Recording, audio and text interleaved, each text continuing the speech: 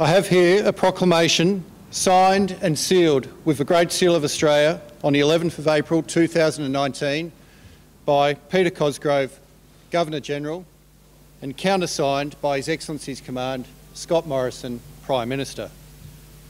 I, General the Honourable Sir Peter Cosgrove, AK, MC, retired, Governor-General of the Commonwealth of Australia, acting under Section 5 of the Constitution, prorogue the Parliament from 8:29 on the 11th of April 2019 until Saturday, 18th of May 2019, and dissolve the House of Representatives at 8:30 a.m.